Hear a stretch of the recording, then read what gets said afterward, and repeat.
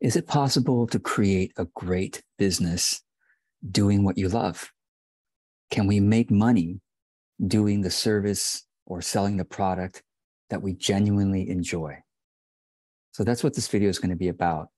Some overall comments on the strategy of how this happens and why so many people can't seem to create it. Okay, so I think where I want to start with this is to talk about the two sources of energy that drive us, that motivate us in our business.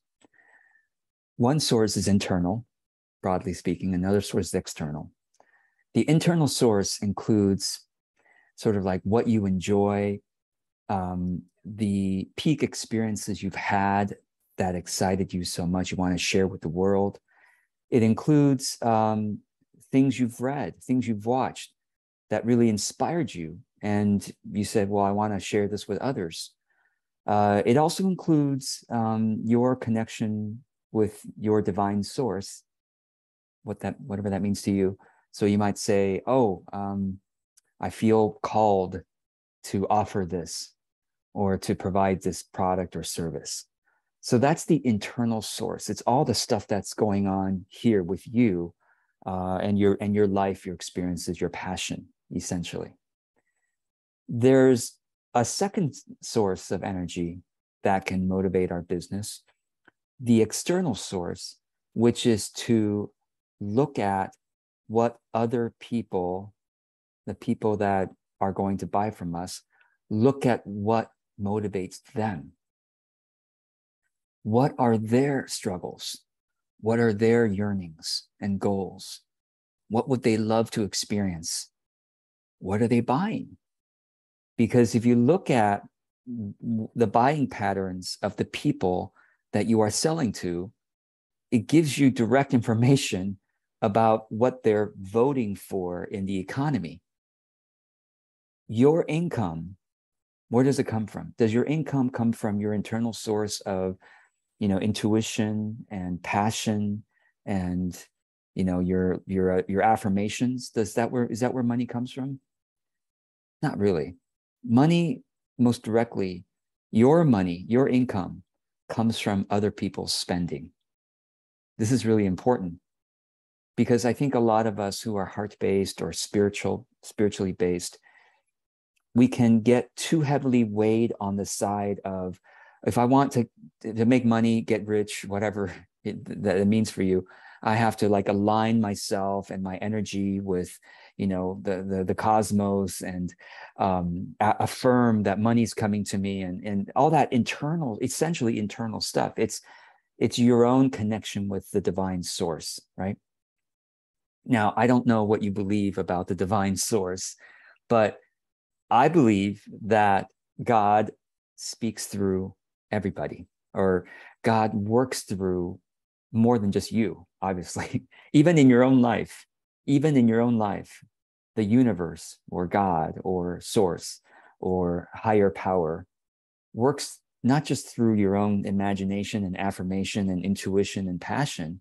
No, it works through your divine source works through every influence on your life, including everybody around you, all the people you interact with, all the events that happen in your life. That's all part of, the divine plan or the divine action.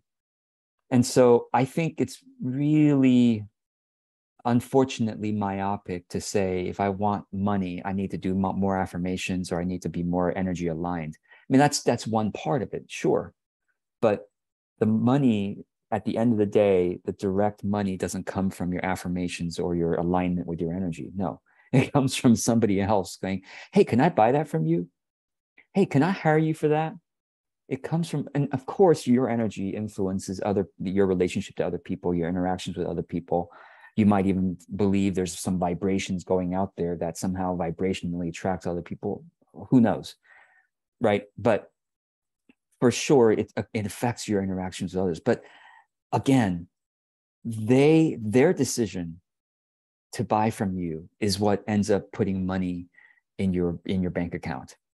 So in other words, back to this idea of two sources of energy, the internal, or your internal connection with the divine, and external, your external connection with the divine, noticing what's the divine saying to me through the other people that I know, that I'm able to interact with, looking at their behaviors. What is the divine saying to me? Now, I really do believe that, God, quote unquote, speaks through the market. When it comes to business, when it comes to finances and having enough to sustain your business, having a viable product or service, God speaks through the market. God doesn't really speak through your own individual connection to God or source or the universe. God speaks through the market more than God speaks to, because the thing is, if you heavily weigh this idea of aligned energy and law of attraction, then you don't realize how much you're just in your own head. And then you're like, how come money is not there? Well, because money is in everyone else's head and everyone else's hands. That's where money is. So this is why lots of unspiritual people, have you noticed, make lots of money. Lots of unspiritual and unethical people also make lots of money. Why is that? If money is spiritual and it comes from energy alignment and being a good person and law of attraction, how come so many people who believe in none of that, do no affirmations, their energy sometimes is all over the place, it's not aligned, and they're mean to other people, and yet they make a lot of money? Why is that? It's because they have taken a more, shall we say, secular path to making money, which is, I don't care what my energy and my ideas are. I care about how to persuade other people to give me money. I care about noticing what the buying patterns are and then aligning my actions with those buying patterns, aligning my product and services with those buying patterns in the market, and then therefore I make plenty of money.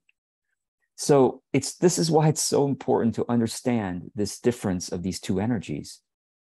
As a good person, as a heart-centered, soulful person, obviously you want to align your energy with what you believe to be your divine source and your the path of integrity for you, right? Of course, that you highly prioritize that, myself included.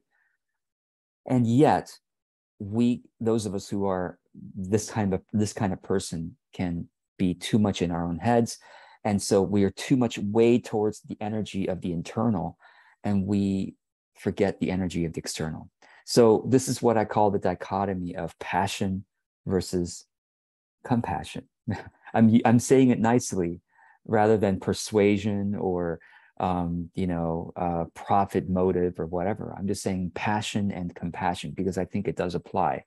So passion, we've already talked about, sort of your own getting caught up with your ideas and excitement, and I'd love to try this. I have a peak experience I think everyone should know about. I have enlightenment experience that I want to now convey this wisdom to the world, or whatever. Or I have so many skills here that I know would be helpful for others. That's all your passion. That's all you and your internal energy.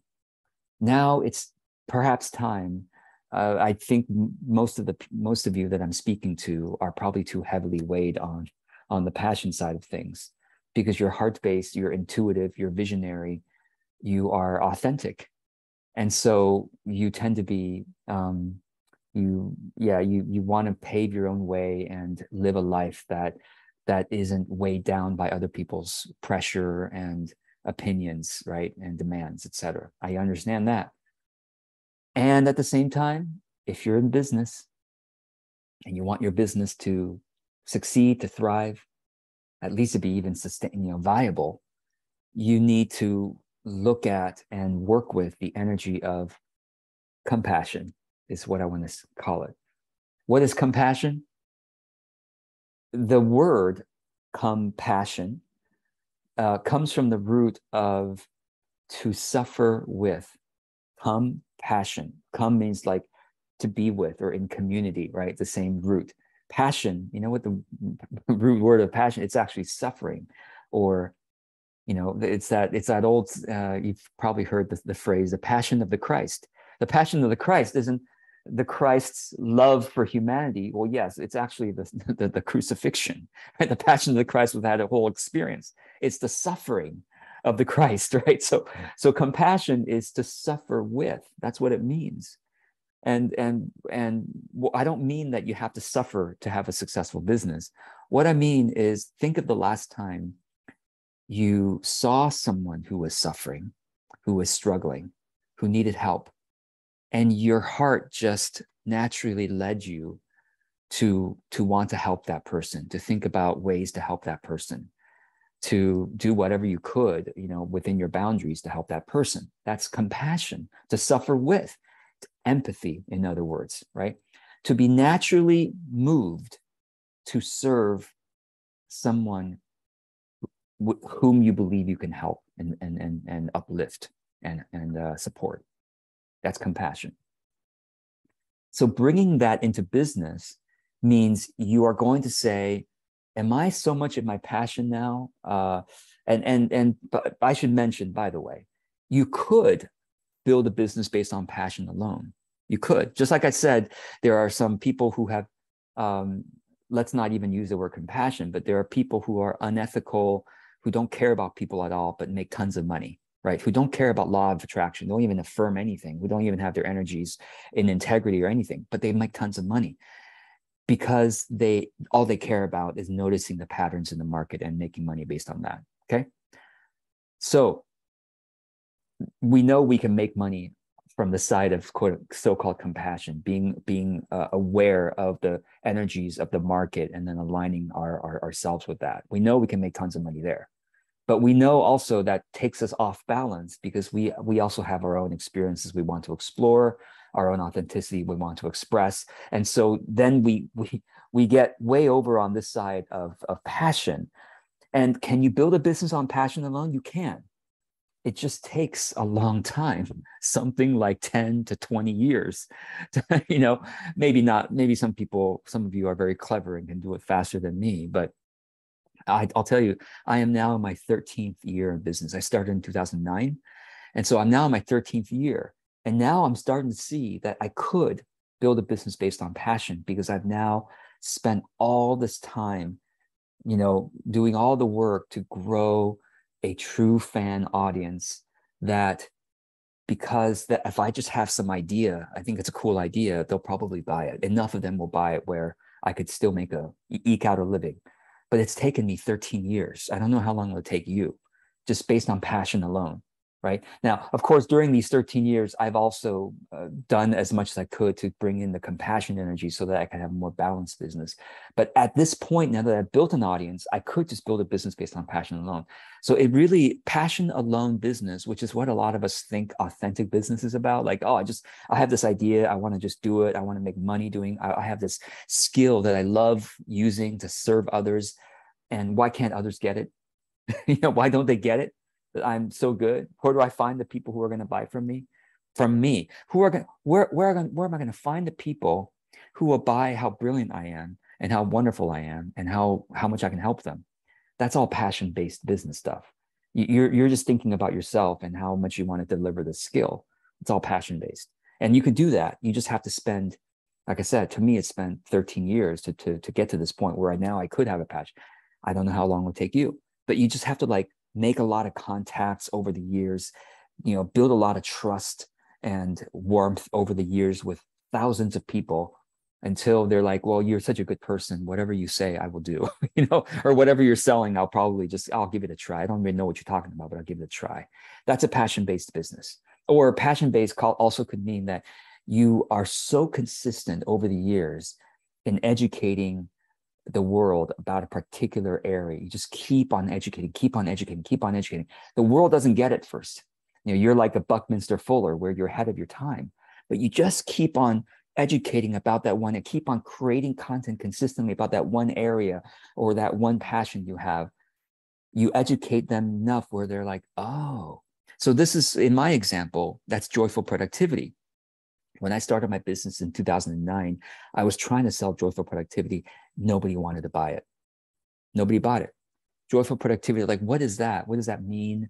I don't want to spend money on this.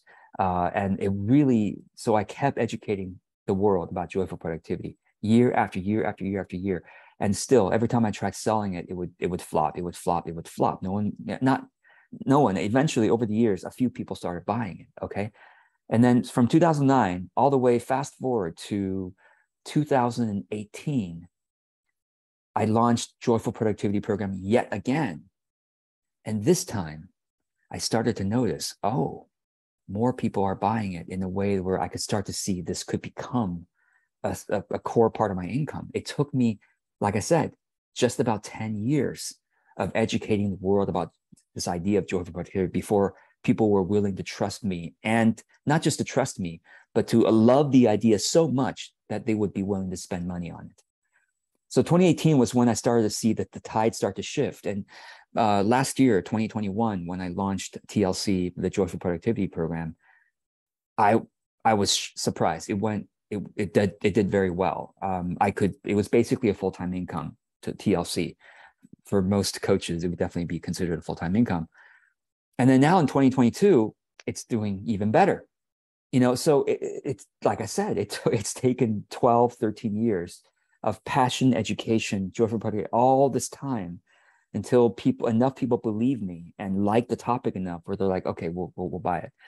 So now I've explained to you that you can build a passion-based business. You can also build a compassion-based business, but wouldn't it be nice especially if you want an authentic business faster? The phrase authentic business, I think, is a wonderful sort of integration of passion and compassion. Authentic is the passion side, business is the compassion side.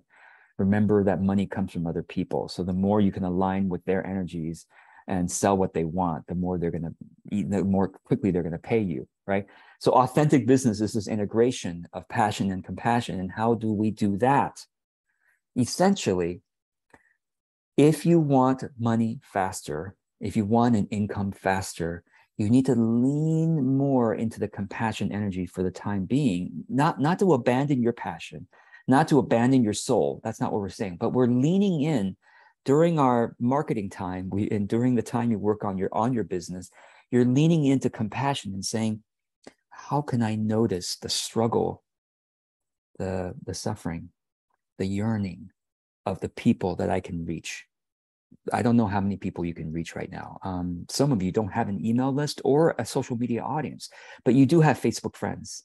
You do have a few LinkedIn contacts. You do have some people you can email. You have friends. You have some colleagues. You have some classmates. If you can do the work of contacting them in a truly loving, caring way, and ask them questions so that you can understand where are their struggles, their yearnings, their goals, their desires, as aligned with some aspect of your passion. This is where we're integrating here. If you can ask them the questions that help you understand their struggles or their yearnings, as aligned with some aspect of your passion, now you're onto something. Because now you say, oh, I was going to sell this XYZ coaching program because I was so passionate about it, but you're helping me understand that I could repackage my skills to sell this ABC coaching program that's going to much more align with what you are struggling with and what you're looking for, actively looking for. Okay, I understand now. And if several people tell you, if you can start to see the patterns of what people are saying in terms of their struggles and their yearnings, and then you could match that with your passion and your skills and the things you want to provide, beautiful. Now you've got a truly authentic business where you are selling what the market wants, and yet you are flavoring it with your unique presence, your authentic passion, and your authentic style and way of doing things. Now, one of the, I want to call forth a quote from one of the viewers of a long ago version of this video. Thank you to Paul Sampang for saying, he says, another point, when you choose your audience first, one that you care about, your passion may find you, he wrote.